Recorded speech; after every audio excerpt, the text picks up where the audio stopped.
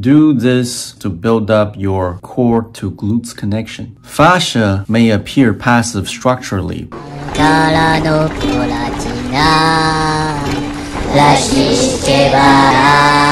but are in fact active.